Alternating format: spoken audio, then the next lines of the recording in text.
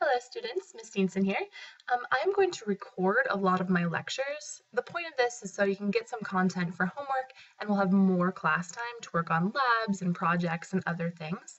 We just have so much to learn this year, there's not time to do it all during class. It makes me nervous to talk to my computer, so hopefully you guys will bear with me as we go through this. So this first lecture is about data analysis and presentation.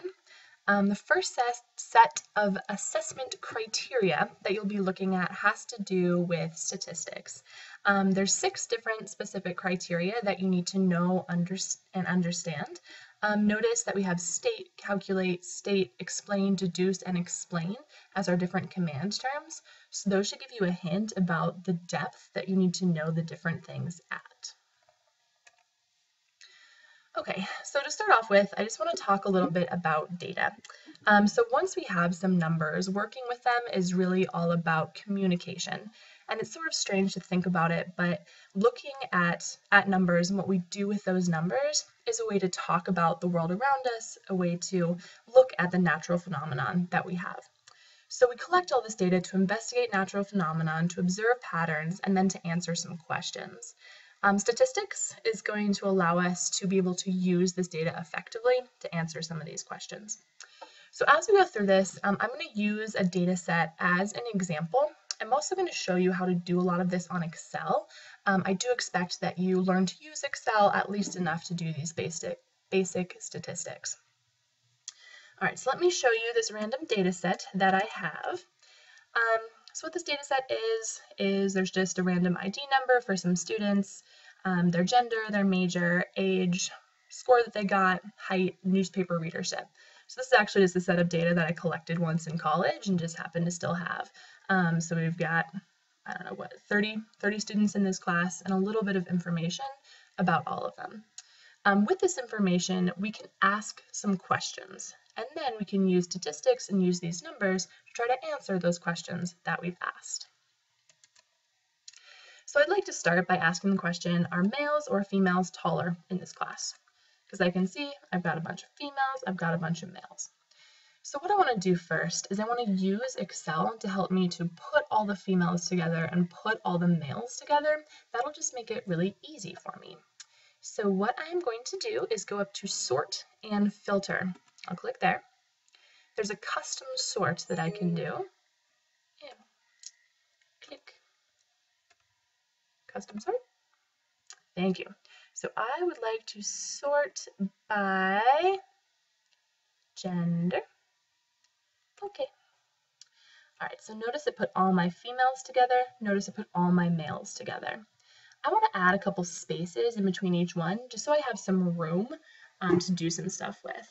To add spaces, I just get this little arrow key over here, and I can say insert, and I don't know, let's insert a couple. Get some of these, we've got plenty of space, insert. Let's just insert that many again. Okay, so I got a bunch of space under my females. I'm going to do the same thing. I want to insert that same amount of space under my males, just so I've got enough space to do things with. All right, now I'm ready to start looking what this data might mean. Okay, so before I can do anything else, I have to describe my data. I have to figure out some of the general things that it is doing. There's a bunch of different ways I can describe, but there's 2 big questions that are going to drive most of my description. First, what is the central or typical value? And then second, what is the spread around that value? So this picture down here, this is what we call a standard distribution. There's this assumption that most things are going to follow this standard distribution. So if we're looking at height in a population, we're going to say that most are going to be sort of in the middle. There's some super tall people. There's some super short people. If we're looking at age in a population, we can assume most are in the middle. There's some really old people. There's some really young people. We assume this standard deviation in a lot of different instances. Okay, so first thing I want to do with my data is I want to figure out my central or typical values, because that's going to tell me where most of my data is. So one of the first things I can do is find the mean. We're going to use this a ton. It's the average value. We use it for a lot, almost all sorts of data that we'll look at. The way we find that, guys, just add up all the data, divide by the number of data points, and we can use Excel to help us do that. So let's head back to Excel.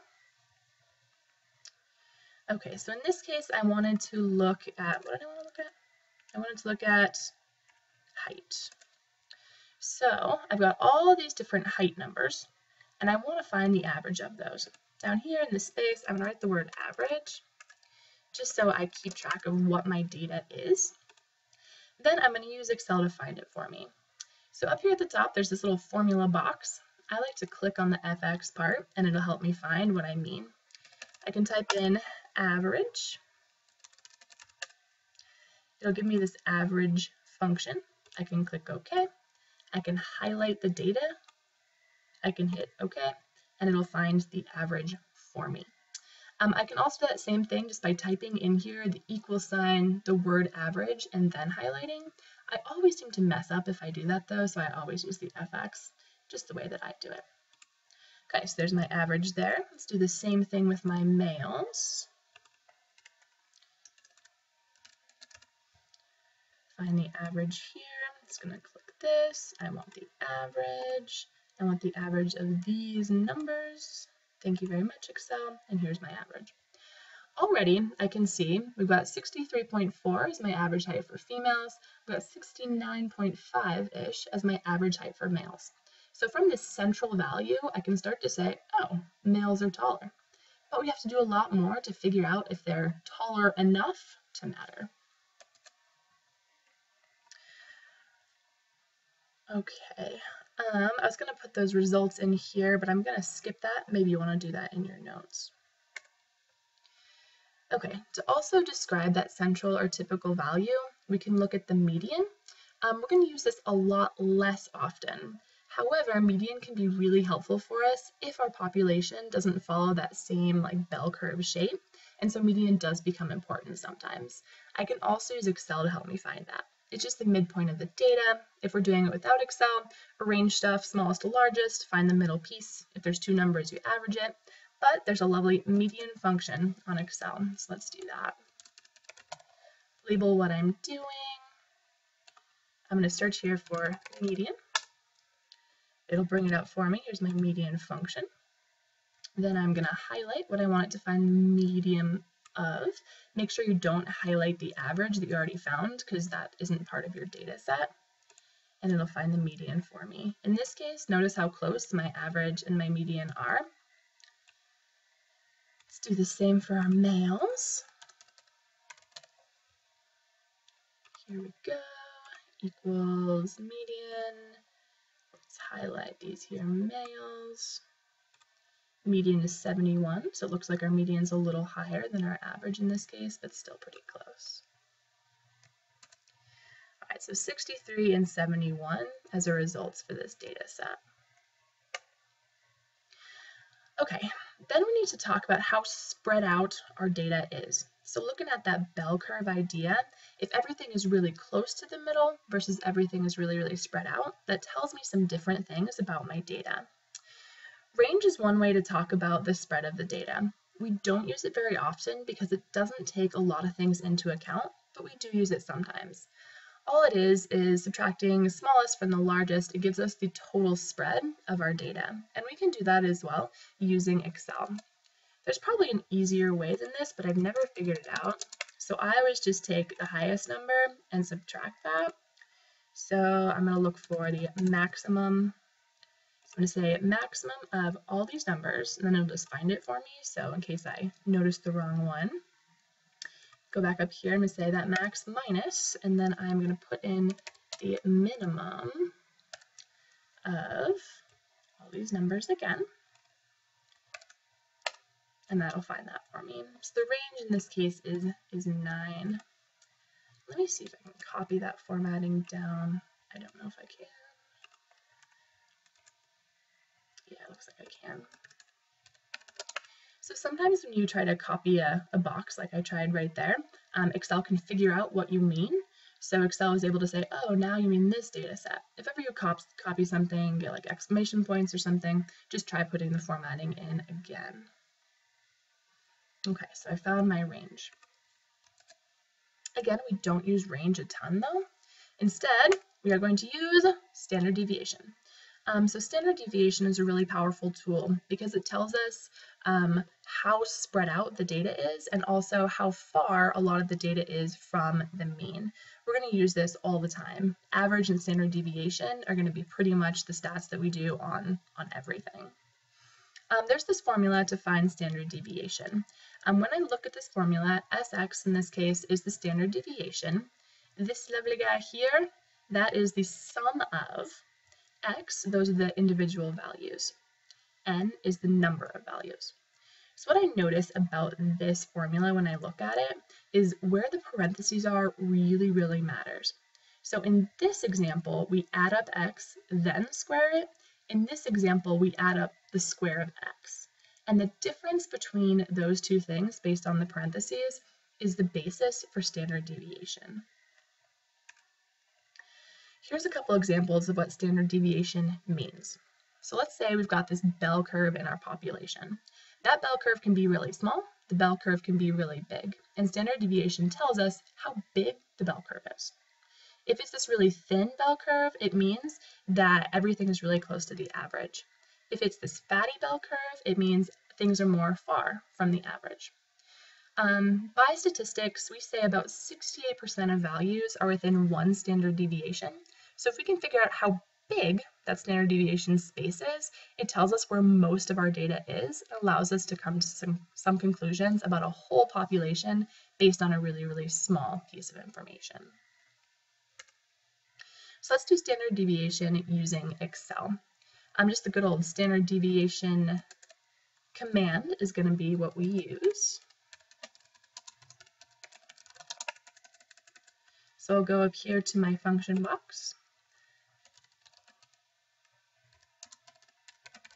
I like to search.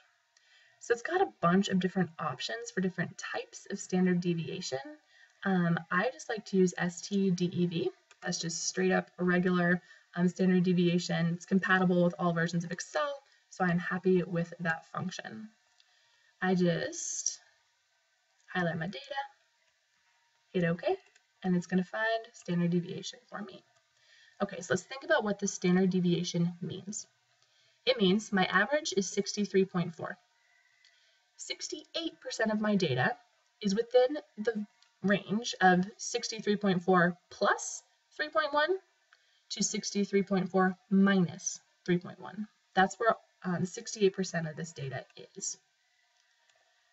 Let's find that for my males as well.